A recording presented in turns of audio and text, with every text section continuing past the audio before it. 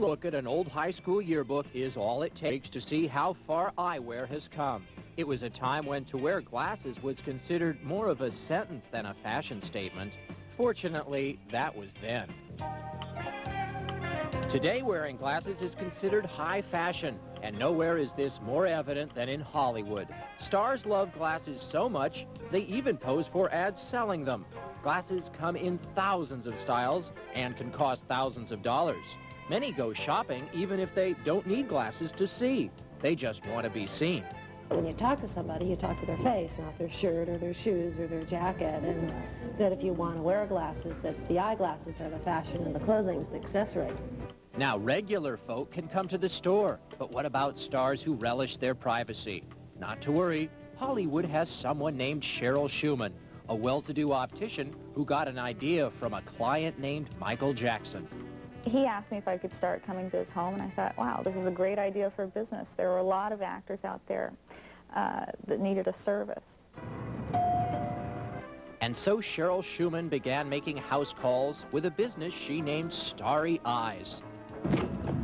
I brought all different kinds of styles so you can get an idea of something more conservative, something more fashionable. Certainly the privacy is nice, but actors like David Bradley count on Cheryl professionally. This time I'm playing an owner of an apparel company, so I thought a pair of glasses would help me get into character. Cheryl Shuman offers a variety of styles that help define a character. After all, the eyes are the first thing people look at. Before Cheryl came along, costume designers would run all over town tracking down the right look. Not anymore. Now they can simply call me.